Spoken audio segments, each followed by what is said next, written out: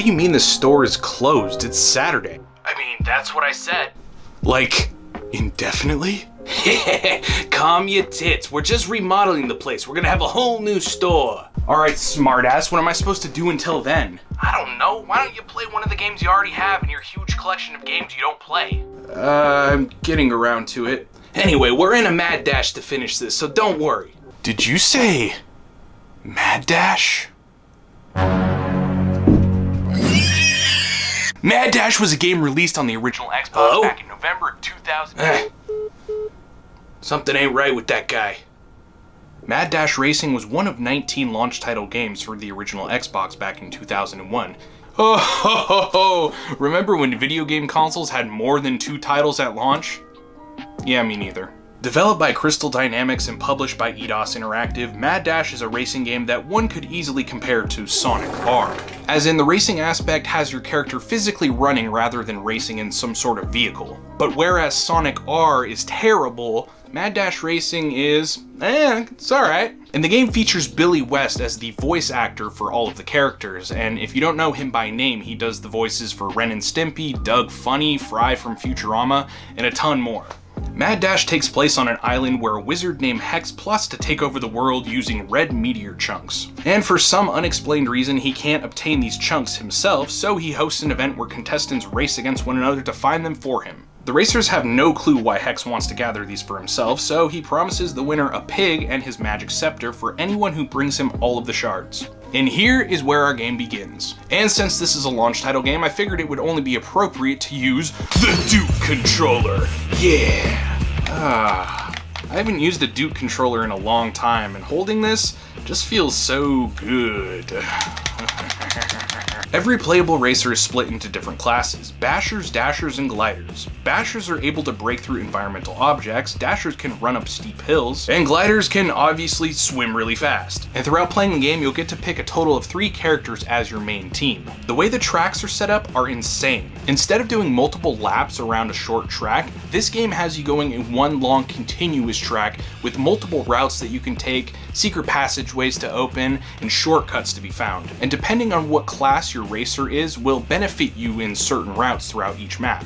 Alright, so for a racing game, there is a lot to unpack here. The game's not very long, but everything in the levels is just kind of packed tight with a bunch of different things that you can do. Since each race is one continuous track, it takes about 4 or 5 minutes to complete one race. But there are some downsides to this rather than doing short laps. You have to place first in every single match, because if you don't, you'll lose and have to start the match all the way over again, which wouldn't be that big of a deal if the races weren't a minimum of 4 to 5 minutes long, but you have to do everything in this race precise or else you'll lose. The rubber banding in this game is a fucking anomaly. You could be doing great the entire match, not miss one thing, and if you get hit once, you'll be in 4th place just like that. And once that AI character gets in 1st place, it's really fucking hard to get that position back. And it's not just running that you're going to be doing in every stage. There's environmental obstacles that you have to go through as well, and you can go through these by performing the joystick in the palm rotation. And after a while, your palm and thumb starts to hurt, and I was getting Mario Party 64 flashbacks. Ah! And what kind of early 2000s video game would this be if it didn't have grinding?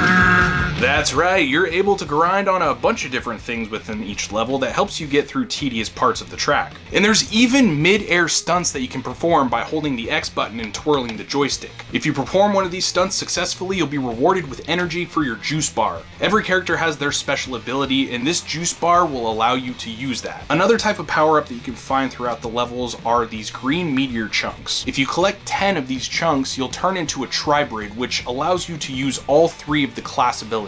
But just like the coins in Mario Kart, if you get hit by a projectile or fall off the map, you'll lose all of your chunks and have to regain them again. And of course, since it's a kart racer-esque type of game, there are other power-ups that you can get. Some interesting ones are a guided chicken missile, a disco ball barrier, which makes you invincible and allows you to run really fast, kind of like the star in Mario Kart. And one of my other favorites is Freeze All. This freezes everyone on the map, and you actually have to perform a little button combo in order to break free of the ice. Honestly, aside from the chicken missile, the other projectile power-ups kind of suck, so I just don't care to use them. The best part of this game is the racing, as it should be. It just feels really good to run and go really fast, jumping from, you know, point to point, going through secret passages, and not in a vehicle just makes it, I don't know, more satisfying for some reason. There are a total of 9 stages, each one vastly different than the next, with 2 of those being boss races. The first one, you're racing against Hex's henchmen. Here your main objective is to stay ahead of him and set off traps to deal damage.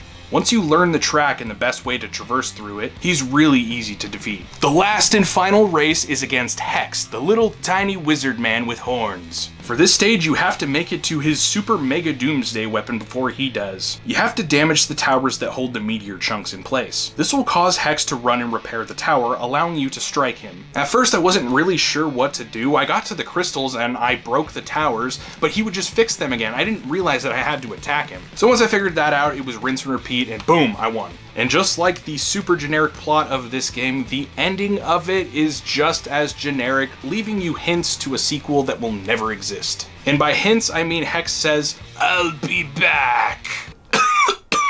But there's not a Mad Dash Racing 2, so I guess he never came back. And that's pretty much it for this game. There are other modes that you can play, such as cash mode, whatever that is. I never tried it. There's time trial mode, and there's also stunt mode. And there's also unlockable characters that you can get. You can even unlock that lizard, Gex. Yeah, when's the last time you played a Gex game? Overall, I really enjoyed playing this game. It does have some problems. The difficulty level, for example, even on easy mode, I was struggling to get first place in some of the later matches. The environmental obstacles I could probably live without, mainly just because it's doing this, and I don't know, it slows the game down in my opinion. Oh yeah, I forgot to mention one of the coolest parts about this game, the soundtrack.